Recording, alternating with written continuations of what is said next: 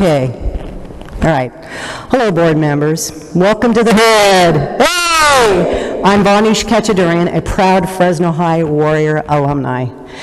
It has come to stakeholders' attention that during a lawsuit, individuals are systematically destroying our Iroquois images on Fresno High campus. This is contempt of court before the judgment is rendered. Is an act not only against our local judicial system, but against our federal protection laws, so written in Congress by Resolution 331. As a stakeholder and proud American with Choctaw roots on my mother's side, I would like to address the significance of our Iroquois images protected under federal law, and now Fresno High, and how it is a national treasure. In 1889, Fresno High selected the Iroquois Nation as our proud symbol because of their presence, contribution to the U.S. Constitution. Did you know that? You should. Based on Iroquois law, it was constructed in 1789. The principles of democracy and diplomacy, as well as fair commerce and trade, were contributions of the Iroquois Nation.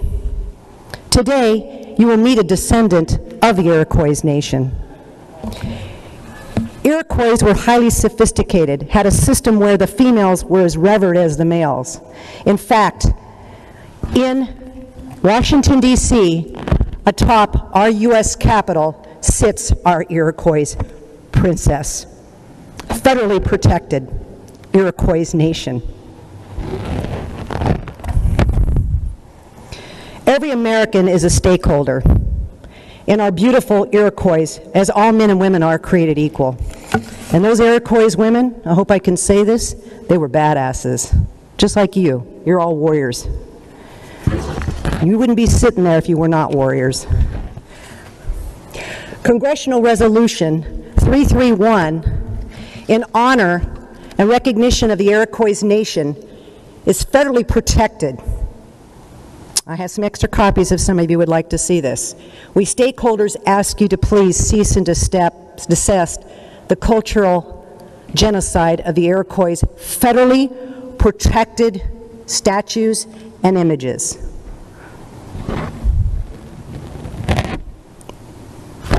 I would suggest you also try to get this book. It's called The Iroquois Diplomacy in the Early American Frontier, how they shaped and molded our Constitution. And those women, they put together a commerce system.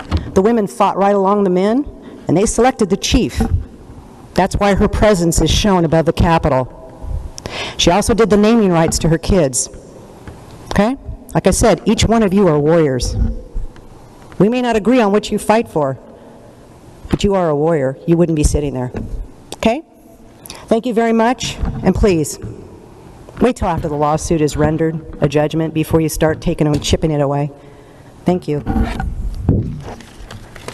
Thank you. Nicholas Dodson.